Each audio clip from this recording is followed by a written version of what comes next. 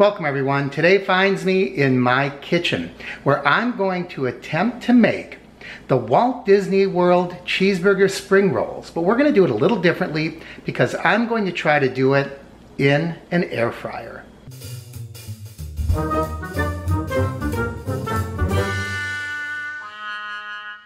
Welcome everyone, Mark here from the Average Meat Channel, and you heard right, I'm going to try to make the cheeseburger spring rolls. If you've ever been to Walt Disney World and you have gone through Adventureland, maybe you've had a chance to try the spring rolls. I like them. There were times I didn't think they were great. They were a little greasy, a little oily for my taste. And I think as a result, some of the pure flavor was lost, you know, when you get that oil coating on your tongue.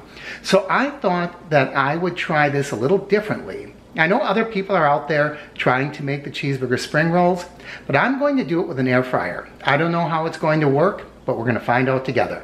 Let's look at our ingredients. We start, of course, with our ground beef. I'm using ground chuck, a diced onion. This is dill pickle relish. You may or may not add that depending on what you like and what your tastes are. Some yellow mustard. Some oil. You can use the oil of your choice. I'm going to be using some olive oil. And I know most people use like Kraft Singles American cheese. I'm from Wisconsin, so I'm going to use some cheddar. It's not mild cheddar, it's not sharp, it's somewhere in between. It's a medium cheddar. And of course, the wrappers. Now this says egg roll wrapper, but in the corner it also says for spring rolls. I don't really know what the difference is. I thought the spring rolls had a lighter wrapper, and this looks really thin and really light. Now something else I bought were wonton wrappers, and I thought it might be interesting to try to make some mini kind of bite-sized spring rolls wrapped like a wonton. So we'll see how that works. Now as far as putting those together, I've seen a lot of things. I've seen people use a little bit of water to hold them together. I've seen people use kind of a flour mixture. I'm going to try just a real light egg wash and see how that works. All of this is an experiment, so you're going to learn along with me. So you can see I had some oil warming up, and we're going to start by sweating our onions. Now sweating is different from cooking or caramelizing. I really don't want these to get brown. I just want them to get a little translucent.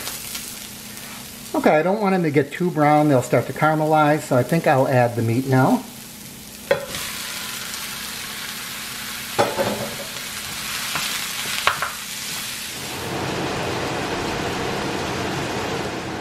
Okay, that's looking about right. Now we're going to drain off the excess fat.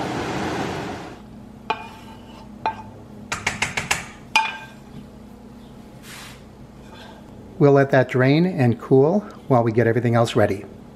So now I'm going to slice up the cheese in pretty thick pieces. So one piece of cheese will go on every wrap. Once again, it really depends on how much cheese you want and what kind of cheese you want to put on your spring rolls. I like to have the real Wisconsin cheddar cheese. So that's what we have here. Now some people mix the cheese right in with the mix. I don't think that's necessary because either way you end up with some melted cheese on your spring roll. So you can see we got quite a bit of fat and drippings out of there, so we're going to have some good dry meat to work with. Now you can add whatever you'd like. I'm going to put, I guess, a couple of tablespoons of yellow mustard in here. That's what I'm using. And I'm going to use my dill relish. Put some of that in there. And we will just mix that all up really good. And as I said, if you want, at this point, you could sure put a little bit of cheese right in the mix, but I don't see how that would make any difference really, since we're going to be rolling up every roll with a piece of cheese. Boy, I wish you could smell this. This really smells good. And now the real test, when we wrap them, And this wrap is really very thin. It doesn't seem to me to be that thick pastry type of egg roll, even though it says that on the package. But let's see how this works. I'm going to put down a piece of cheese first. Then we're going to get a little bit of the meat. I'm not sure exactly how much to use.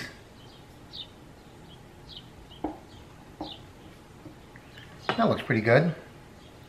I'm going to wrap it over once, fold the left, fold the right, wrap it right up. And I'm going to try just putting a little bit of water on here. And look at that, that seems to hold just fine. So I was wondering if we would need a paste or an egg wash, but the water seems to work just fine. So let's do some more of these.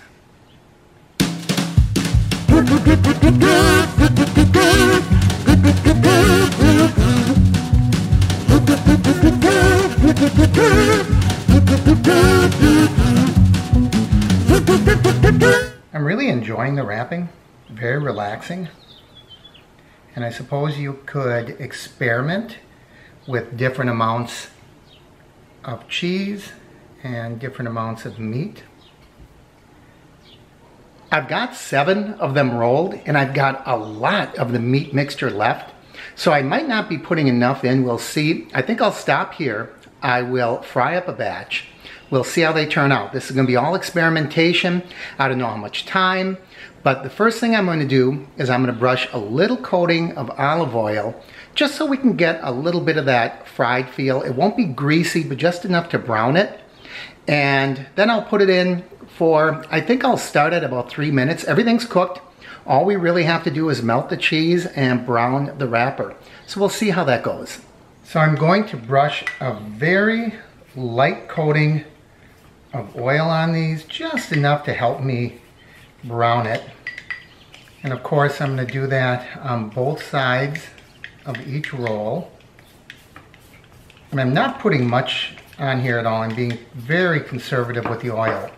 And we will see when I cook them if I put on too much or too little. Matter of fact, I think what I'm going to do here is just carry the oil off that I've already put on the front and just carry that over to the back with most of these. We'll see, maybe a little more. Okay, you can see it's not much oil at all.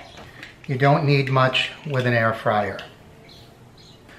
Now I'm going to transfer these over to the air fryer basket. And I want to leave a little bit of room between each one. And I don't know if it matters if we keep the cheese side up, but that's how I'm going to do it. I'm going to leave a little bit of space in between. And I think I'll cook them about 2 minutes on one side and 1 on the other, and we'll see how that works. So here we go. The rolls go in. I'm going to set the timer. Actually, let's make it 2 minutes per side and see what that does. We can always adjust it to the next batch. I'm going to keep it at about 375 degrees. And let's see what happens. There's 2 minutes. So let's take it out, and they really don't look browned yet. So I'm going to go another 2 minutes on this side and we'll see what happens. Okay, it's done cooking, and that's looking pretty good. They brown nicely. Let's look at the other side. I'm going to flip them over and just let them cook a little more to make sure that they get crispy on both sides. But I'm liking the way it's coming along so far. Okay, I stopped them after an additional about 2.5 minutes, and they look pretty good. But let's put them on a plate, let them cool off just a little bit, and see how they taste. Now, I said they might have been a tad overcooked, but now that I see them on the plate, they look about perfect. They're nice and lightly browned, and they're crisp, but the real test is how they taste. These are very, very warm right now, so I'm just going to give them a little time to cool off. While I'm waiting, I'm going to roll the second batch. My neighbor is out back leaf blowing, so I hope it's not making too much noise.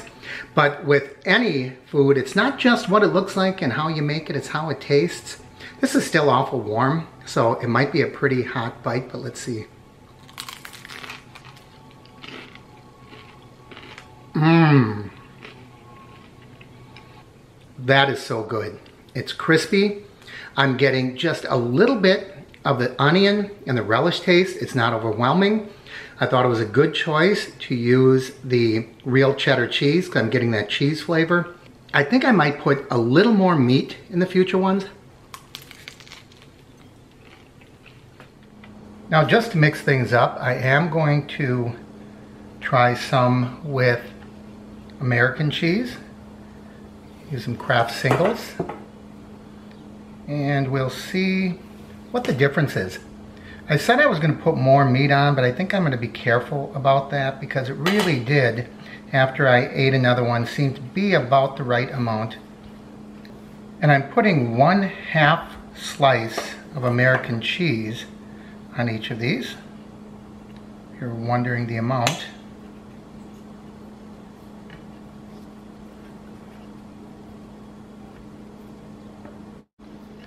Now let's try the wontons.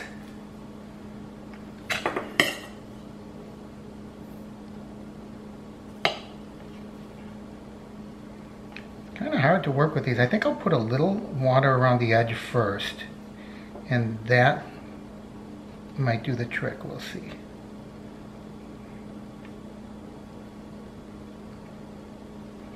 Oh, I like that. I know a wonton's supposed to be twisted, but I kind of like the way that looks. Okay, here's something I just learned if you want to make this go in a really neat package. And I found this out kind of by accident. But when I put down my wonton wrapper, this is what made the difference for me. I have to put the slice of American cheese at that diamond angle. And you'll see why in a minute. So now when we put the meat in here, that's way too much meat, and I bring the edges up, the edges will meet up and they will be square with the piece of cheese.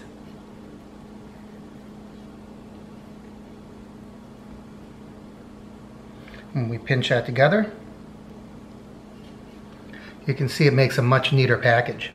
So this batch I put in for 6 minutes. I turned after 3 at 375 degrees, and they are picture perfect. Will you look at that? Still too hot to eat, so I'll set these aside and I'll give you the taste test report in a few minutes. The wontons went in for 5 minutes, no turning, and they are picture perfect. Just look at that. Oh my goodness, I cannot wait to eat one of these. Very hot right now though, so I'll set them aside for just a few minutes. So while I was waiting for that to cool, I got all the dishes done, the kitchen's cleaned up. The nice thing about using an air fryer is you don't have to get rid of any oil. Now I'm going to try one of these wontons. It's going to be a little different taste because remember, this used the American cheese, the Kraft singles. And I also added a little more mustard in between because, well, I want a little more mustard flavor. So let's see how it is. Oh, that is so good. Let's look at that. I guess you can't see it, it's not focusing. It is delicious. Well, I hope you enjoyed our little venture into the kitchen. If you have any questions, please leave them down below. As always, I encourage you to like and share the videos. If you haven't already, please subscribe, ring that bell icon so you know when I post new videos. I'm Mark with the Average Me channel.